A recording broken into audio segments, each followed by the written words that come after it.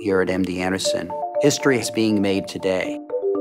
75 years from now, this period will be viewed as a major turning point for the field. Ideas come from really having a passion to understand how things work. I've been fascinated by T cells ever since they were discovered. We questioned what the paradigm was because there were other people working on the same molecule and said it was a positive molecule. I just didn't necessarily believe that. And I said, this is an off switch. If we just disable it temporarily, well, they can kill the tumor cells. That was the sort of aha moment when I thought about it, but, I've had a lot of thoughts that were wrong. Because of all the failure, there's a lot of skepticism, even contempt that the immune system could be used to attack cancer. It's a process of, essentially finding directions, using the globe as an analogy.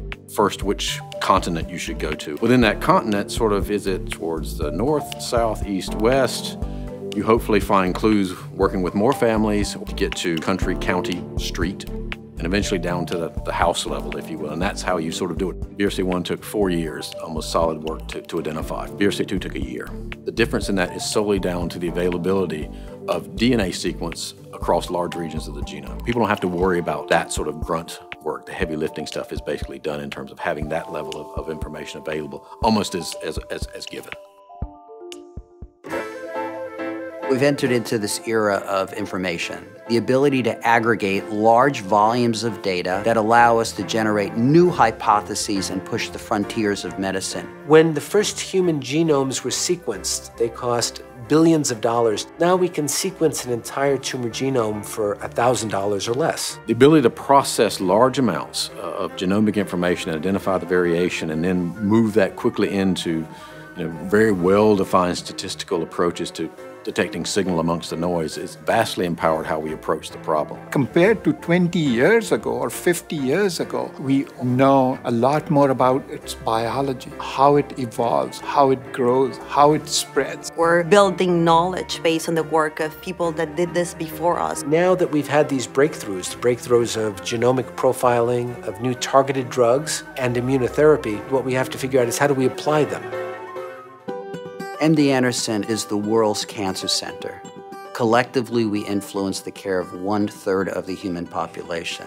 We also have the largest clinical trials engine in the world. The numbers of patients that are seen here makes doing studies under the roof, as it were, practical. It's not just having the technology, but it's asking what specific clinical scenario do we want to focus on. I see pathways. Where can I hit which particular protein in the nucleus, in the cytoplasm? I have these 5 treatment options, and we have data from 20,000 patients. Cancer is very complex. I think we need a lot of resources. We need the opportunity for smart people to interact with each other, to learn from each other. Our Cancer Moonshot is a goal-oriented effort to harness that collective wisdom across many different disciplines. We've got 20,000 brains that are all focused on the same thing, attacking cancer from many different angles, using advocacy, the legislature, early detection.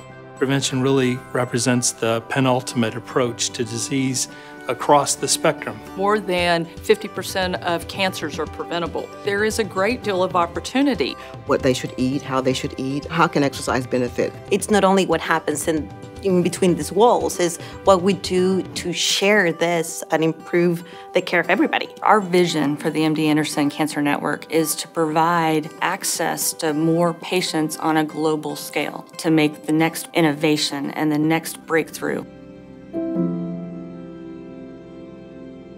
75 years from now, I believe that we're going to have a very clear understanding of what instigates cancer in the first place and major opportunities to prevent the disease from happening. Reducing the mortality, changing what were, almost inevitably lethal diseases into diseases that can be managed over a period of time.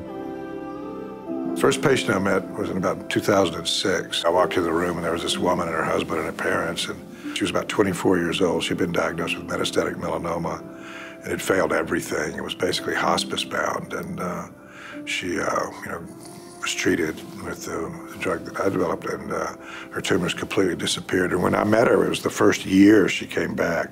She'd been tumor-free for a year.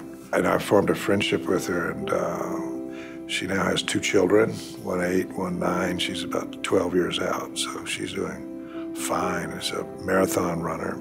That sort of thing is what it's all about, actually. History has taught us that if we put our mind and will to a task, we can and will succeed. We did it with the atom, we did it with the moon, we did it with the human genome, and we're going to get it done with this disease.